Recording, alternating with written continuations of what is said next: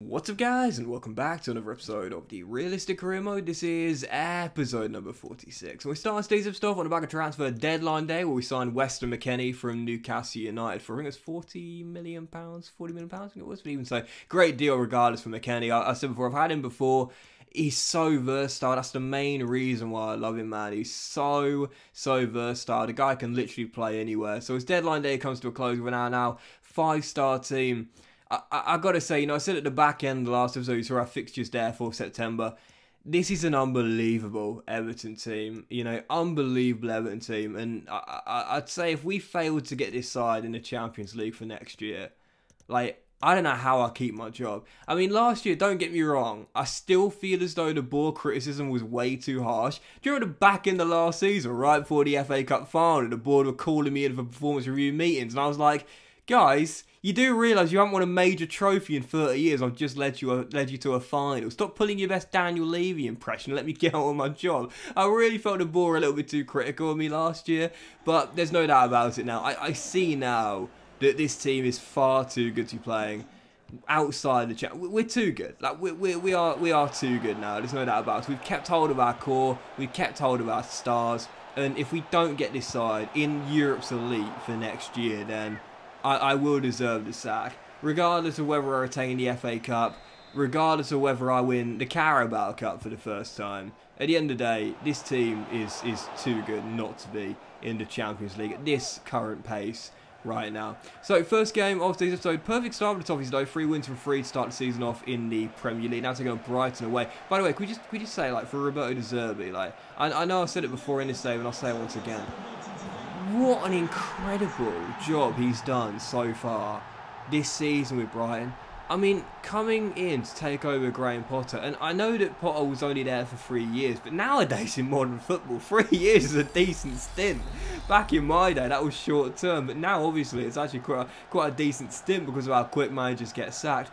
But could we just give Roberto De Zerbi some credit? I mean, seriously, the guy came in, replacing Potter, 3 years at the Amex, laid down his team. De Zerbi's working with a totally new squad, totally new league, first time managing in England, first time managing in the Premier League. He's quite a young manager at 43 years old as well. It's a lot of pressure to replace Graham Potter, who's just left to a bigger club in Chelsea.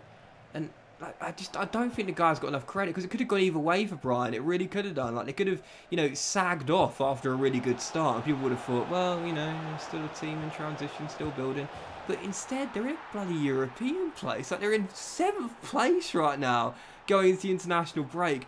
I don't think he's getting enough credit. I really don't. When people talk about managers this season that have performed above expectations, well, there's several. You could say Eddie Howe getting to the Carabao Cup final, and his side going for a top 4 place. Thomas Frank as well at Brentford doing a really good job in his second season in the top flight as well. Obviously, I think Marco Silva, I talked before, has done an amazing job for a newly promoted side to be in the top 10 right now. But I think to me, De Zerbi, if people were saying who would be your manager of the year right now, even though he's not been there for the full year, I think De Zerbi, because there's so much pressure when he came in to be where they are right now. I think the guy deserves so much credit, man. He really does. But I wasn't going to go easy on him in this game. Despite Rafa Mir giving them the lead, I totally turned it on straight afterwards. Romelu Lukaku scored our leveller. Michaelenko got a rare goal to put us in front for the first time in the game. And then Weston McKennie. Isn't it great when you get a debut goal for one of your new guys? Yeah, Weston McKennie hitting the ground running on his Everton debut, wrapping the points up to make it 3-1. And that's already the second time we've came from behind to win this season. That's got to feel good, man. I talk about resilience so often and just how important it is, and it feels great. You've already got a couple of wins under your belt where you've had to come behind from a trailing position to get the 3 points. Resilience just so important in team sport if you want to win anything or do anything of significance, because you're not always going to be leading. It's very simple as that. So anyway, following game was our first European game of the season. AZ Alkmaar, when the group was drawn as well. Didn't really talk about it much. It's not an easy group, to be fair. AZ Alkmaar, the Dutch side, obviously Anderlecht, the Belgian side as well, and Derry City, the Irish club. To be fair, I often talk about this. I don't know what it is, but I love facing Irish clubs in Europe. I don't know why. It's often Shamrock Rovers. I seem to always have to face Shamrock Rovers, but this time it's Derry City. But I love that. I don't know what it is, but I love facing Irish clubs in Europe, especially when you go away from home as well. Mainly when I'm managing outside of England. I don't know why. I just really like it. But yeah, anyway, taking on AZ Alkmaar here at Goodison Park. Last season, of course, we topped our group, made it through to the last 16, and then we're knocked out by Arsenal. That was so unlucky. That was really unlucky for us to do that. And also as well, I think in the last episode I got my Europa League and Europa Conference League and top 4 winners confused as well, because I said last episode Arsenal and Europa League, they didn't. It was Chelsea that won the Europa League last year, not Arsenal. But Arsenal knocked us out last year in the Europa League in the last 16. I thought we were very, unlucky to get drawn against a powerhouse there. But this season, we start off exactly how we needed to. Comfortable 1-0 win against AZ Alkmaar. Kind of controlled that game, really. It was never really under much pressure there against the Dutch side. And sort of controlled my way to a 1-0 victory. And conserved energy, because for the following game, this is going to be one of the biggest start of the season off here. Man City, awful start to the season in this season here, right down the bottom of the table, and taking on Guardiola's side here. Well, heading into the game, this is something I really want to talk about today. 2 minutes in, what is with the card system in FIFA nowadays? Why are they always so inconsistent and really bad? Does it mirror real life? I guess the game's realistic. How is this not a red card? This is cynical from Alphonso Davies. How is that not a red card? He's literally flown in from behind. He's caught the man in a really dangerous area, right on the back of the shin there. That is a straight red card, no doubt about it. And I don't know whether it's because the game's just kicked off and the referee's thinking, oh, pre-game nerves or whatever, adrenaline running through you. I don't know. But, to me, that is a straight red card. That was absolutely awful. We'll talk more about cards later, but that was... I couldn't believe that was given as a straight red there. But despite the fact that I thought Man City were lucky to not be down to 10 men, the first half belonged to me, and I couldn't believe it was still 0-0 in the first half an hour. It was ridiculous. It would work twice in the game. City were flying into tackles, being ridiculously reckless. I was carving them open like a hot knife through butter. I thought, surely someone's going to take the chance. We'll get ourselves in front. And 32 minutes in, after a wonderful little build-up, Gallagher finds Weston McKennie, and talk about a new signing hitting the ground running.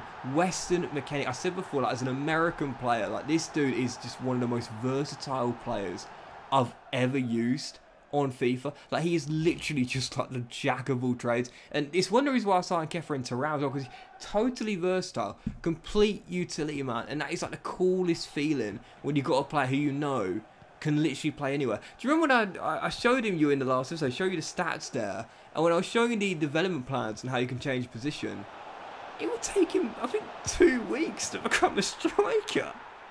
This guy's a midfielder. It would take him 2 weeks to become a striker because his finishing stat is so high.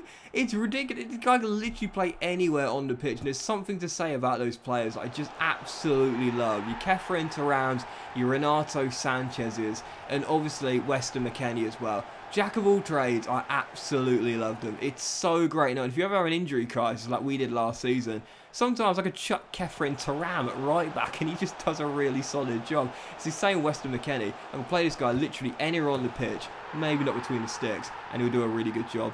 Even so, City levelled in this game through Erling Haaland, but the second half was where, in the end, our start to the season continued to be unavoidably fantastic. You can't right now say we're riding our luck, because in the end we took the game to Man City.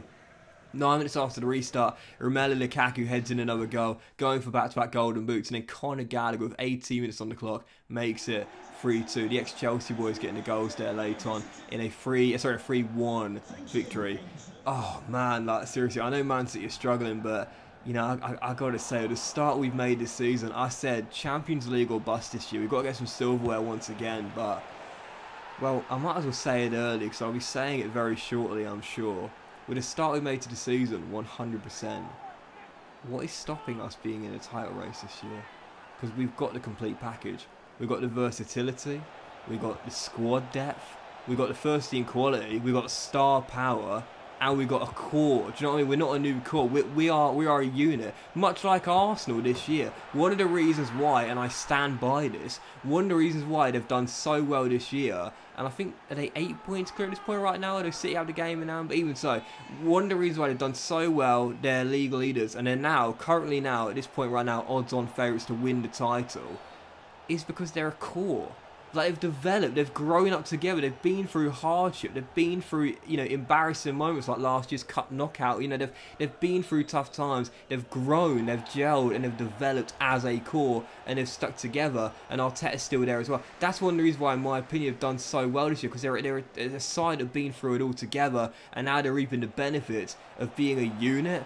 So, for us, we're the same. Like, we've been through it. We've been through those bad moments. We've now ended the curse after winning the silverware last year in the FA Cup. What's stopping us being title contenders here? I'm not going to say title winners, but I'm going to say title contenders. I'm not going to say title winners, but title contenders. Nothing is stopping us this year. But anyway, final game of today's episode, Accrington Stanley. Who are they? Exactly, Northwest Battle here, away from home in the Carabao Cup. Last year, obviously, knocked out early by Wycombe Wanderers, but the year before that, EFL Cup finalists to Manchester United, who eventually won it and retained it last year.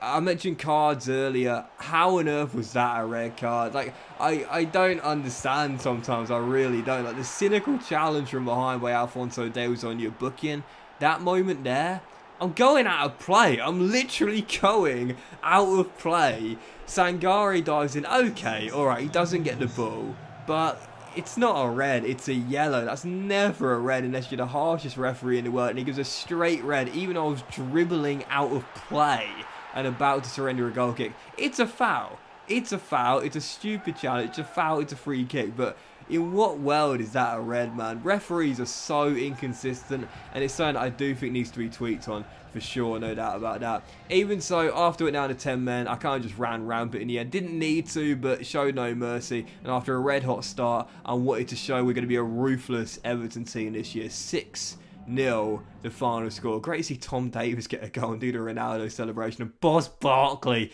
get his first this year, first as well. We're through last 16 EFL Cup, and we'll be taking on bit of a tougher opponent. Wolves, once again away from home, this time at Molineux ground, where I regularly struggle at. But right now, 100% in all competitions.